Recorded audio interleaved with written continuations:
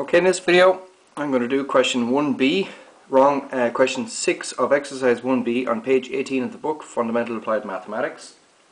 So in the question you're given two vectors a and b. A is a vector 3i hat plus j hat, b is a vector I hat plus 7j hat. So of course we define the usual unit vectors, or the directions for the unit vectors as normal, such that j hat is pointing vertically upwards and I hat is pointing horizontally to the right. So that means the vector A has 3 units in the positive x axis and 1 unit in the positive y axis, where B is 1 unit in the positive x axis and 7 units in the positive y axis. And the question we're asked is A plus B perpendicular to A minus B? Now, what does perpendicular mean? It means that there is an angle of 90 degrees between them. So first of all, let's sketch the vectors. So we have A is 3 units on the x-axis. We'll say that's 3, and it's 1 unit in the y. So that's approximately A, and B similarly is drawn like so. Next, we need to find out what the vector A plus B is equal to. So to do that, we write down A, which is here. We write down B, which is here, so 3i hat plus j hat plus I hat plus 7j hat. And you can add, subtract, multiply and divide anything provided they're in the same dimension or the same direction. So look, we have 3i hat and I hat here. You can add, subtract, multiply and divide those, similarly with the j hat here. So I'm going to rearrange this equation so that I have all the I hats on here and all the j hats over here. And finally, just add all the pieces together. So you get A plus B is equal to 4i hat plus 8j hat. That's something we've done plenty of times at this stage. Next, we have to find out what A minus B is equal to. So in the same fashion, we write down A, we write down B.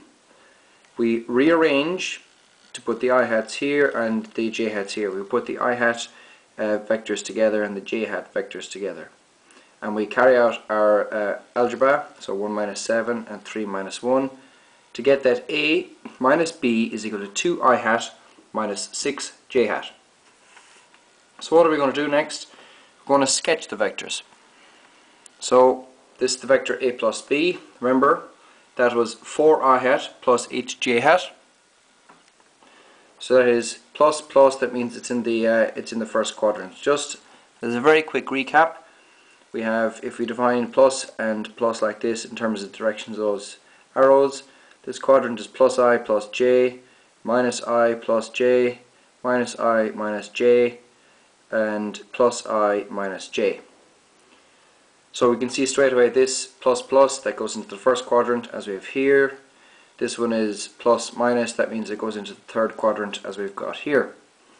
So I'm going to define the angle theta between the vector A plus B and the x-axis, and the angle alpha between the vector between the vector A minus B and the x-axis. Now, we're asked to find out whether there is an angle of 90 degrees between them. Remember, if there's an angle of 90 degrees, it'll look something like this. Something like that anyway, okay? So, well, the first thing we need to do is find out at what angle these vectors are to whatever axis. Like, for example, you could call this angle here gamma, and you could find out what gamma is. You could call this angle here, I don't know, beta, and you could find out what beta is. But we need to find some way of finding out what angle these vectors are at. So to do that, we use our normal SOHCAHTOA, and we know that tan is opposite over adjacent. Okay, opposite over adjacent. And we also know that our vectors are A plus B is equal to 4i hat plus 8j hat. So look, we know that we know that A plus B is a resultant vector made up of two vectors in the unit vector directions. This vector here and this vector here.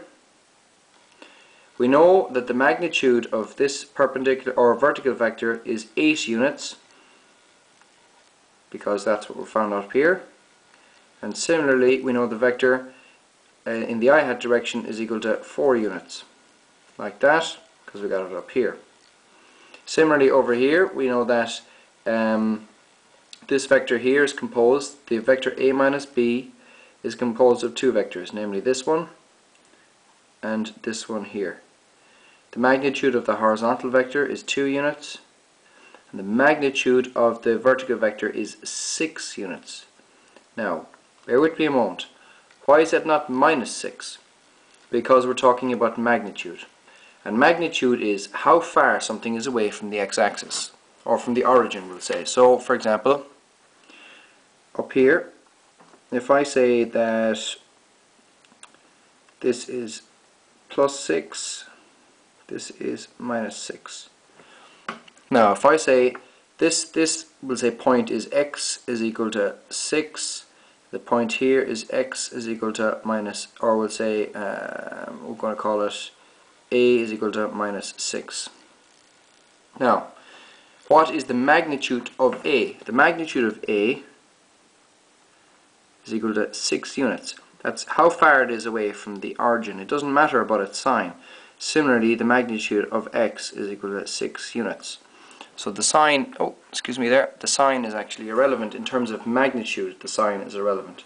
So down here, we know that we're in the third quadrant, around the fourth quadrant, but the magnitude of this vector is 6 units.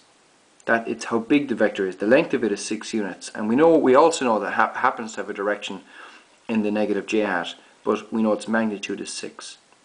So back over here, from SOHCAHTOA we know that tan is opposite over adjacent. Well, we have 8 and we have 4 in regard to theta. So we have both the opposite and adjacent. Of course, you could go ahead and use Pythagoras to get the magnitude of the hypotenuse, or the magnitude of a plus b, and use sine and cosine, but I'm not going to do that. I'm going to say tan theta is equal to 8 over 4 opposite over adjacent. Theta is equal to inverse tan 8 over 4. Theta is equal to 63 degrees. Similarly over here, tan theta is opposite over adjacent, so it's opposite 6 over adjacent 2. Or tan alpha, sorry. So alpha is equal to arctan. Remember, arc something is equal to inverse something. They're the same. I'm just writing that so you get to see it a bit more and are not afraid to see that on a textbook. Arctan 6 over 2, alpha is equal to 71 degrees. So finally then, what do? We sketch our two vectors. We had this vector here. Sorry, when I'm saying the direction is not important, I'm talking about the magnitude. So the direction is already taken into account by the fact that we have negative 6 here. Anyway, so we have we draw our Cartesian plane as normal. This vector here is a plus b. This vector here is a minus b. Now, if we add 63 and 71, we get 134 degrees. That's not 90. So therefore they're not perpendicular. And let me think now, is there anything else? That's the answer to the question. I'm just trying to think, is there anything else we can add to that? Are there any other ways? Well, of course, look. Of course, there is another way of doing it. This is just for clarity. Obviously, this would be more difficult, and essentially it is the same thing anyway. But just for clarity, you could get the angle, I'll call it the angle tau. That's kind of like a T. You could get this angle here. Of course, you could do that, and you would say 360 minus tau, and if that's equal to 90, is equal to 90, then they're perpendicular. If not, well then they're not perpendicular. So anyway, that's how you do question 6 and exercise 1b. I hope you enjoyed watching. Thanks for watching again. Please subscribe to my video and pass it on to your friends.